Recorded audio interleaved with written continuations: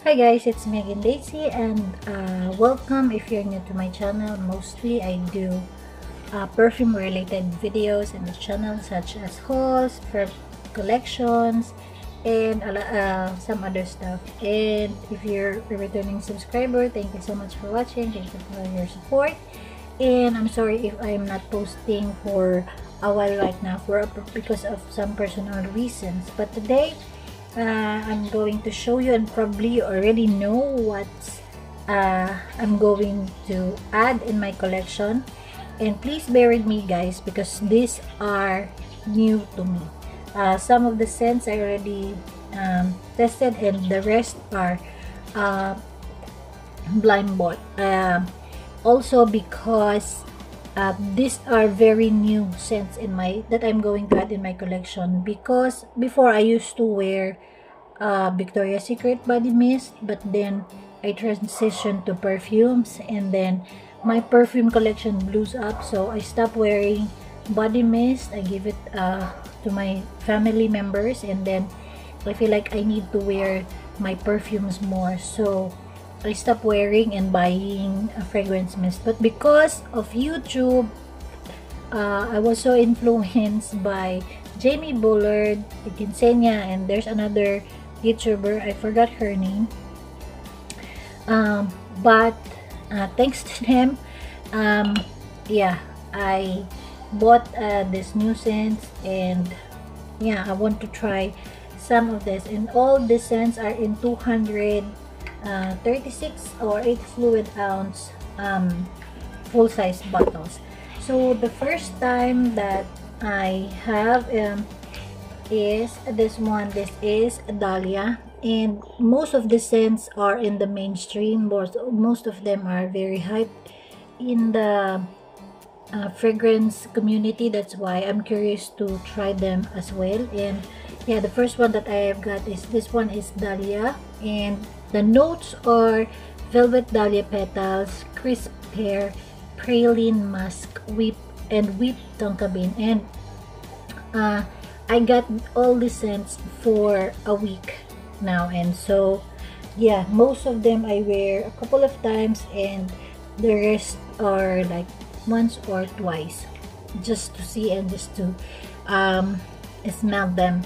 And yeah, the reason why I got this is because of Jessie Menjola. She is one of the celebrities here in the Philippines, and she mentioned this scent in her collection, and she said that she likes this scent, and I was so curious. And this was once talked about in the YouTube community, so I got myself a decant, and then I ended up buying the full-size bottle. And also another YouTuber mentioned that this scent is a dupe of or similar to Carolina Herrera's Good Girl. I have over there a mini bottle, and yeah, I find them quite similar, but not I find them very similar, but of course this one is a very toned down version of it.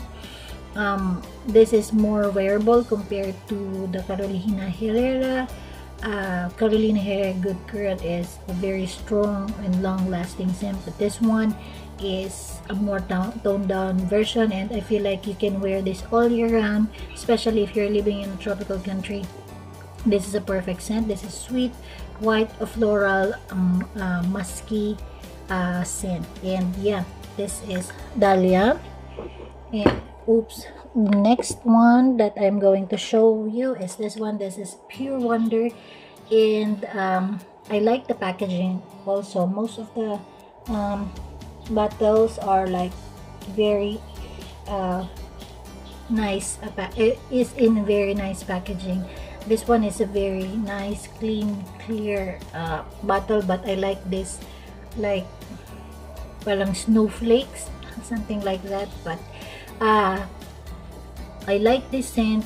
The first time I wear this scent, it's like hindi ko siya na-appreciate, maybe because I don't know why. I really don't know why, but I wear this a couple of times, and then it reminds me of Alien, the original it reminds me of Alien, and the notes are ice rose, star jasmine, and warm white amber. This scent is white floral sweet type of scent, and the reason why I was reminded of Alien, because maybe because of the jasmine in the opening, not so, but as it dries down, it slowly reminds me of Alien. I like Alien. At first I didn't like it, but slowly it grows on me. So the same with this scent. This is a perfect everyday scent that I could wear here in the Philippines. And also Alien is expensive, so this one is a good alternative, and maybe you can wear the perfume and then layer it too. I haven't tried layering them together, but it probably would work. So yeah. And Alien is not a perfume that I could wear all year round here in the Philippines, especially during the hot season, because it will choke the people around me. So Pure Wonder is a good alternative for that. So if you're looking for something similar to Alien, then I could recommend a Pure Wonder. Then the next one is this one. This is Magnolia Charms. I don't know why I get this. Maybe because I heard somebody mention that this is a similar scent to Bulgari Omnia Amethyst, and the scent is dewy pear blossom, blooming magnolia, and fresh cedar. I have a perfume bottle. I have the Bulgari Amethyst in my collection, and I test them side by side, and I don't get the similarity of the scent. Probably the powdery scent, but the overall scent is no, I don't think they are similar. But this one is a good white floral type of scent. This is a perfect scent that you will wear in the office, you know, just for your day-to-day life. And you can wear this to the gym. This is a clean fresh type of scent. So the next one is this one. This is Forever Red, and I got this also because of the hype, and everybody mentioned about this scent. And at first I didn't appreciate the scent, maybe because I wore it on the wrong season, and I feel like this is perfect for a colder type of setup, a place, or a season. So this is a perfect night scent for this is a perfect scent for like you're going on a date, because this is seductive and sexy, and the scent is fiery pomegranate, red peony, rich vanilla rum, and oak wood. And this is, yeah, this type of scent is like very sexy, seductive, a little bit mysterious, yet very what do you call this, eye-catching, or very what do you call this, compliment getter type of scent. I wear this a couple of times, and my husband likes the scent on me.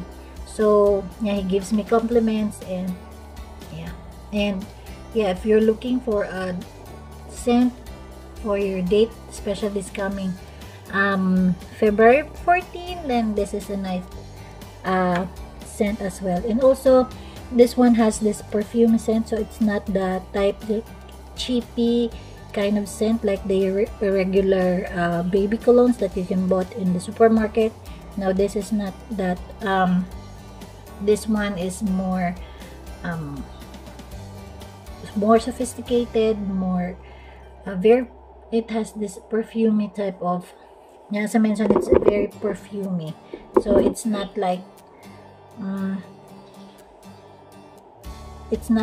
a cheap kind of body mist. Anyways, you know what I mean. The next one is this one. This is Marshmallow Pumpkin Latte, and the packaging is so nice, but I like the other packaging even more. I'm not sure which year it was launched, and I don't know which this was launched, but I like the other one better. I feel like it's more cuter and more like eye appealing to me. But anyways, I was so surprised that this scent was very sweet. And I was also surprised because before I used to like clean, fresh type of scent, but slowly my nose palette is changing. That's why I'm leaning towards more sweet type of scent, but not to the gourmand level yet. And this is a gourmand type of scent. This one is very sweet. Immediately it reminds me of Aqualina's pink sugar.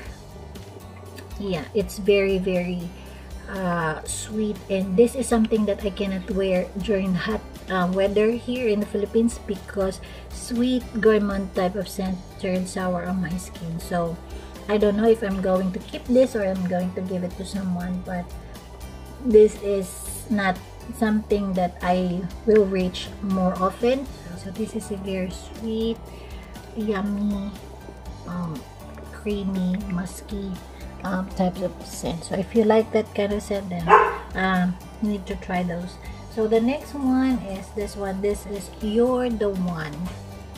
Yeah, and the reason why I also got this is because this is one of the hype scent. This is always included in their top 10, top 20 must-haves in your collection. This is many talked about this scent. So I'm sorry if you hear noises in the background. It's my dog. Someone's in the door. Someone's on the door. So yeah, I don't know. So yeah, this scent is very nice and sexy as well. I saw some similarities with Forever Red. The only difference is this Forever Red is more potent than this one, and the scent also reminds me of Mon Paris, YSL Mon Paris, and Juicy Couture Pretty in Purple. I see some similarities and I wear them side by side, so yeah, it's quite similar. And YSL Mon Paris is quite an expensive perfume, so if you're looking for alternative and more toned down version, perfect for everyday wear, then this is what I can recommend you. And yeah, at first I don't love this scent, but slowly it's growing on me. So the scent are white birch. I mean, the notes are white birch, velvet rose, and a drop of strawberry nectar. Maybe because of the strawberry. I don't like strawberry scent. I like it as a fruit itself or in the cake, but I don't know why. For some reason, as a fragrance note, I don't enjoy it. I have a few other perfumes that has cherry and strawberry. I don't reach for them, but yeah, the good thing about this scent is that the fruity notes or the strawberry notes is not as strong or as potent as the perfume ones. So that's why I feel like I can tolerate those berry scents in this one. So yeah, this is a nice perfect date as well. So the next one is 1,000 Wishes, and this scent is one of my least favorite in the collection, and I need to wear this more because this is one of the most loved scent as well. But the scent is Pink Prosecco, Sparkling Quench, Crystal Peonies, Gilded Amber, and Amaretto Cream. And I don't know why, for some reason when I spray this, it's like a sparkling fruit soda, something like that. But maybe I don't enjoy this scent because I don't drink. Maybe that the alcohol content in this one, the liquor in here don't appeal to me, but I really love the dry down. The good thing about it is that the initial notes or the opening notes doesn't stay that much, and the opening notes doesn't stay that much. That's why I can tolerate, but as much as possible I need to pass the first initial spray for me to love this scent. This is not one of my easy reach for now, but I need to wear this more often and see if my feelings toward this scent will change. And last but not the least is this one, and this is in the stars, and I really like the packaging. It's quite similar to A Thousand Wishes, those glittery thing. It's like small stars in the heavens above. Yeah, very dreamy, and yeah, I really like this scent. As you can see, that I'm here already for a 1 week use, and I bought a decant of this one and I fell in love with this scent. That's why I get the full size bottle. And the reason why I also got this is because many said that this one smells like BR 540 and Ariana Grande's Cloud. And yeah, I saw the similarity. I have Cloud, so I really love this more than the Cloud, because Cloud is more creamy and coconutty scent. This one is a toned down version of it. That's why I enjoy this more. And also I saw Jamie Bullard do a layering combos. She mentioned that she layered this with Ariana Grande's Cloud. I haven't tried it, but maybe one day, one of these days, I mean, I'm going to try it and see if it will works on my me. But anyways, this is one of the must-haves and most loved in the YouTube community, a fragrance community, and so I'm one of them right now. And yeah, see, and I really like the packaging. See how far I've gone. But yeah, these are all the scents that I have added in my collection, and as you can see, most of the scents are leaning to more sweet type of scent, and I feel like most of the scent that I pick is not for like younger crowds, like the teens one. I'm not sure if they're going to enjoy this, but I feel like this is more towards the grown-up ones, like more these are the scents that I feel like more mature women wear. Not mature, I mean like 20 up, something like that. So yeah, these are all new to me, so please bear with me. And if you have this in your collection, please let me know your thoughts. Which one do you like, and how do you feel about the scents? And yeah, this I'm going to wear this more and give you an update of what this scents what I feel about this scents, and which one will go or which one will stay in my collection. So I hope you like this video. Don't forget to give it a like, share, and subscribe to my channel, and see you again next time. Bye everyone.